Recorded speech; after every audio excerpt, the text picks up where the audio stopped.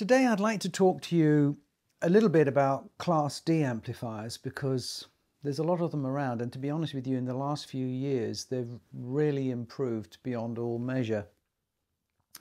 In our listening studio we have a pair of D-Sonic Class D amplifiers. These are monoblocks, and they are 600 watts into 8 ohms each, so they're massively powerful.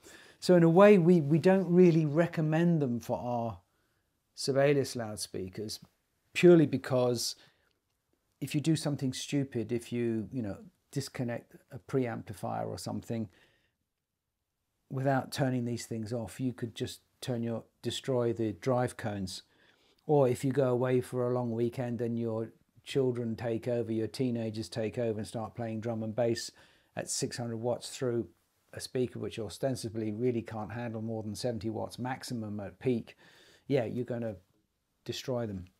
So, but apart from that, if you're sensible and you look after them, and we've had them for years, they work extremely well, and I like using them at exhibitions and things like that, because these things are light and easy to carry. But basically, what is the difference between a Class D amplifier and a push-pull solid state or a single-ended triad valve amplifier or tube amplifier? Basically, these are switching amplifiers, and what they're doing is they're switching on and off thousands of times a second, so fast that that we can't perceive it. But basically, each time they switch back on, they go up a step and they go up a step. It's a bit like those little chargers you have for your iPhones and stuff, that they're the thin ones that you put in the wall, and they go from 220 or 110 in the States down to 5.5, and that's like a little switch that switches down. So this is just doing that in reverse. So obviously what you need with a Class D amplifier, to have a good quality one, you need a very, very good quality power supply. Now these D-Sonics have built-in filters, mains filters, so everything is nice and clean regardless of where you are, and that can save a lot of money not buying mains filters. And believe you me, they really don't need them.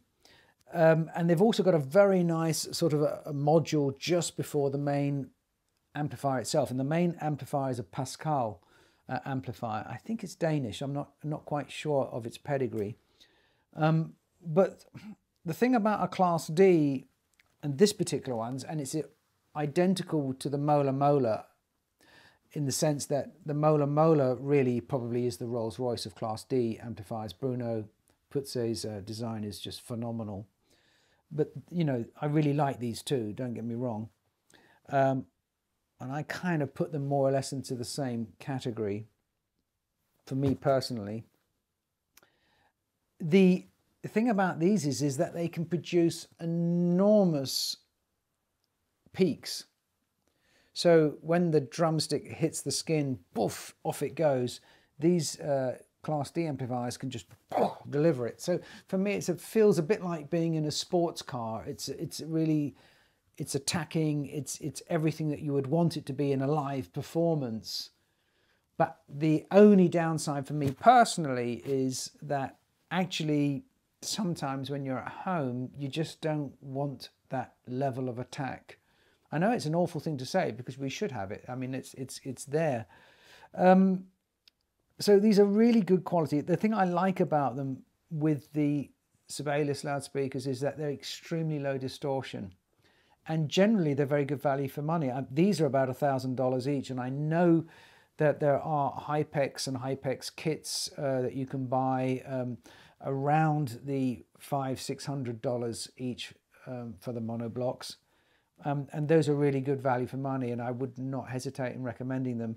But you have to be careful though, because just the Hypex unit on its own doesn't necessarily mean it's going to sound great. It's got to have a good power supply. It's got to have a good module in front of it.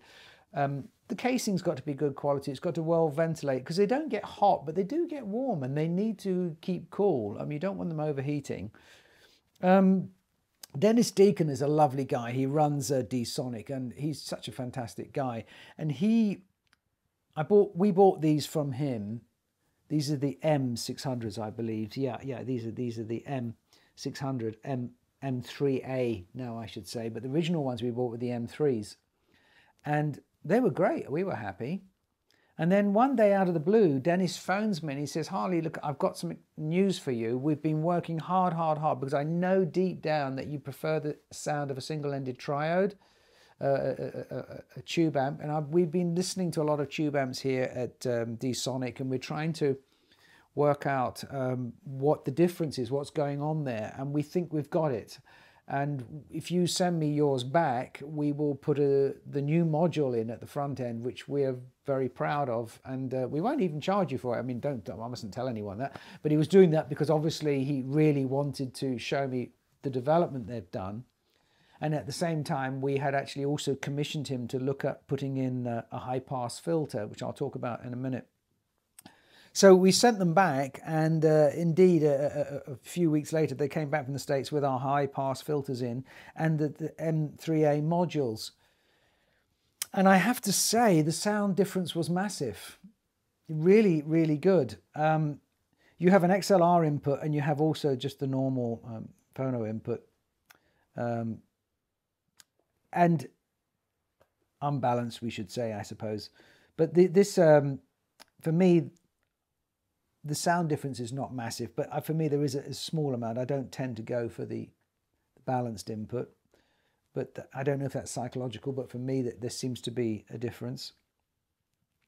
But he's also put in this little 38 Hertz roll-off filter, and we asked him for that because if you've got playing a lot of vinyl with your Sibelius loudspeakers and you're going to play a lot of vinyl at very high volume, especially if the vinyl is old and it's maybe the records are slightly warped, you know, you can get rumble. And all the classic amplifiers, when vinyl was the thing, all the really good classic amplifiers either had rumble filters built into them and you didn't even know it, or you had these low filters. And basically what they're doing is they're taking away everything under 20 Hertz or 15 Hertz in some cases, just to clean everything up. And it's a very, very good idea. And with the Sibelius, it's a very good idea because, so if you're going to get a phono preamplifier, then check to see if it's got like a 15 Hertz roll-off, because you're not going to hear it. You're never going to hear anything under 20 Hertz, sorry, not 20,000. You're never going to hear that. But what happens is that the cones will just go in and out when you're playing vinyl and you're playing it loud, and if it's certainly not well suspended, you can see the cones just physically moving in and out, and that's not good. You want to get all that cleaned up. So that's what this little filter here does, and you know there's other ways of doing it, and he did that especially for us. I don't know if he's got them in production, but it's worth reaching out to him because he's a very friendly guy and very helpful. So anyway, these are the D-Sonics. They are beautifully made. The switch quality is fantastic. It's all aircraft quality switching. It's fantastic. Beautifully, beautifully made. And you can just tuck them anywhere, basically, and they will do their job year in, year out. And he's got a number of variants of this. You can have them in the same unit if you wish. So that's my take on Class D.